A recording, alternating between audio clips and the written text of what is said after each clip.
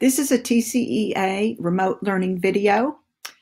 This is part 4 of remote learning with Google Classroom. We're going to be looking at how students interact with assignments and you grade them. My name is Jennifer Berglund. I'm the Director of Government Relations for TCEA. You can reach me at jberglund@tcea.org, or you can follow me at jberglund. A couple of things I want to highlight before we get into the demo. First of all, one of the things that you really need to get in your head is what a student does to let you know that they have completed the assignment. Many of the things that they will give to you are physical assignments that they will be turning in using Google Classroom. So it's a digital physical. They're physically turning it in by sending it through Google Classroom to you. So you will get something that you will actually be looking at that they completed. Marking it as done is a way of letting you know that they've completed something that maybe they're not going to be turning in directly to you. And I'll show you that in just a minute. Okay. The other thing that people really want to know is, can Google Classroom grades go automatically into the district's grade book? The answer to that question used to be no, but recently Google has worked very hard to make this happen because they knew it was really teachers' number one request.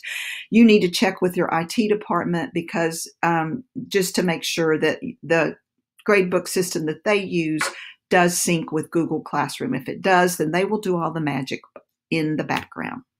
All right. So let's go directly into Google Classroom, and we are going to be in the section called classwork most of the time. And I'm going to try to show you how students interact with different assignments. And just though to let you know from the very beginning, however, I will be demonstrating rubrics, but I won't be showing you how to create one. That will be in video number 6. I will be showing you how they interact with the quiz, but I won't be showing you how to create one and how to connect it and how you can use all the power of the Google form in Google Classroom. That will be in number 5. Okay? Okay. We're going to start by looking at a document that you have associated with an assignment that you want your students to individually work on. And I am going to use my fictitious student, Thomas Payne, and I am going to go into the assignment that I am referring to. It is on the causes of the Texas Revolution. Now, this student has actually, you'll notice it's grayed out. He has actually already turned it in. So when he opens it up, notice over here, he says that he's turned it in. So he's completed the assignment, but he's not gotten the grade. So I am now going to go into my teacher account. I am going to come to that assignment. I'm going to click on View Assignment. Notice that every student has turned the assignment in. 2 of them I've graded, 2 of them I have not. So let's look to see what Thomas Payne turned in. So I click on that document and I see that he has completed it. And it looks like he looks like he did a pretty good job. And I actually added a little comment here. Wow, you put a lot of effort into this activity. So I'm going to give him, I noticed the last box didn't complete, so I'm going to give him a 95. And I'm just going to say, good job. Because I want you to notice that I can add private comments so that he receives them, and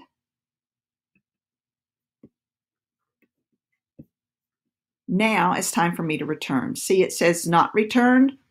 When I click on return, now Thomas Payne will have edit rights to the document, and I do not. Okay, so let's go back now to see what happened. Now notice that the grade says 95. So Sassy Senior is the only one that I haven't graded yet. So I'll deal with hers later. All right, so let's now go back to my classwork, and we're now going to look at a document where several people will write on the same document. It is an electoral college activity. I'm going to go in here and view assignment because I want to see who has not done it. It looks like Daisy May is the only one that's not turned it in. So I'm going to go in as Daisy May and do this assignment. It is in,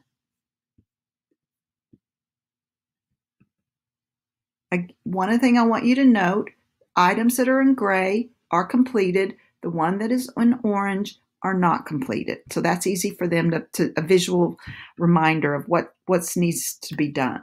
So note, this is an assignment that I've shared with all of my students. They all have the same document. They're going to be working on the same document. She doesn't have a document up here that says your work because everyone is going to be working and collaborating on the same document. This is a really good activity if you want to kind of generate some classroom discussion, but you want to do it in writing. And so basically what the assignment is that I wanted them to read about the Electoral College and then write comments throughout the assignment. So if I wanted to come in and write something as Daisy May, I would just say, wow, look at this. Not very enlightening, but I don't want to take up too much time to do that. So once I've written in my comments and done my editing or whatever the assignment was, now I come over here and I click on Mark as done. Notice I'm not turning anything in because the teacher already has access to this document. So I click on Mark as done. Note that it now says your work has been turned in.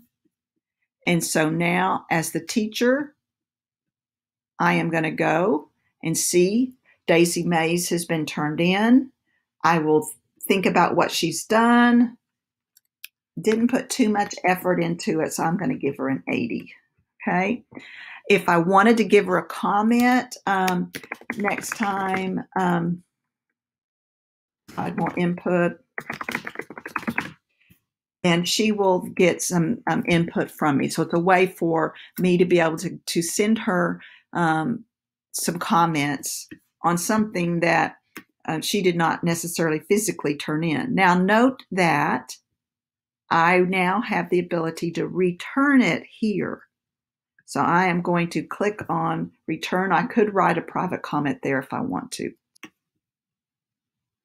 Okay, the next assignment we want to look at is a quiz. And remember, I'm not going to show you how to actually create one and connect it and all that, because we're going to do that in a separate video.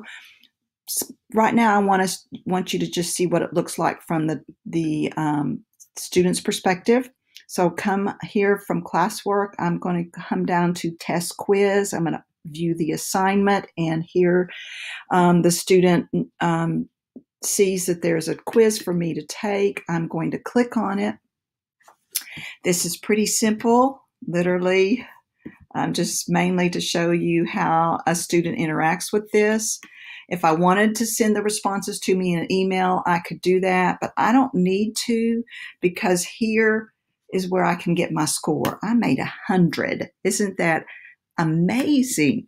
So I can now go back here and go back to the assignment and notice that it marked it as done for me. And so now you can see I don't have to click on anything. It's been submitted. It says that it's turned in. So now I'm going to go into the account as a teacher. I want to go look at that assignment. I'm going to click on View Assignment. I immediately see that one person has completed it, but no one else has. Now, note that the grade is not listed there. The way you import the grade is you click on Import Grades. Now, because the other students haven't done any of their turned it in yet, I'm still going to go ahead and import. Typically, you would wait until all the students are finished with the grades. Notice that it came in as 100, and so that student's grade has automatically been taken from the form and put into the student's grade book. When these students finish it, I can click on import grades again, but it will give me a warning that it's going to write over all of the grades. So you just need to note that. I don't think it matters because Thomas's grade is not going to change, and it would still come in as 100 because I tested that. All right, so that's pretty simple. Again, remember, I will talk about how to create a quiz and connect it and all of that in video number 5. All right, we next want to, and this is the last one we're going to look at, and that is a question. And the question is down here: how is the Articles of Confederation different than the Constitution? And we're going to go into spunky third grader to let him answer that question for us. So when I open up the assignment, it asks me to watch a video and then to answer the question: how is the Articles of Confederation different? Now notice I could write in a comment here, but that is as if I'm writing on the assignment. Like, I don't understand this. What does AC stand for? That kind of thing. This is where I write in the answer. So remember, it's just a question, and now I'm going to write in a short answer. So one of the things that I might say is that there is no president in the Articles. AC. Okay, so now once I have completed that, I click on Turn In, because I am turning something in to the teacher. Now let's go back.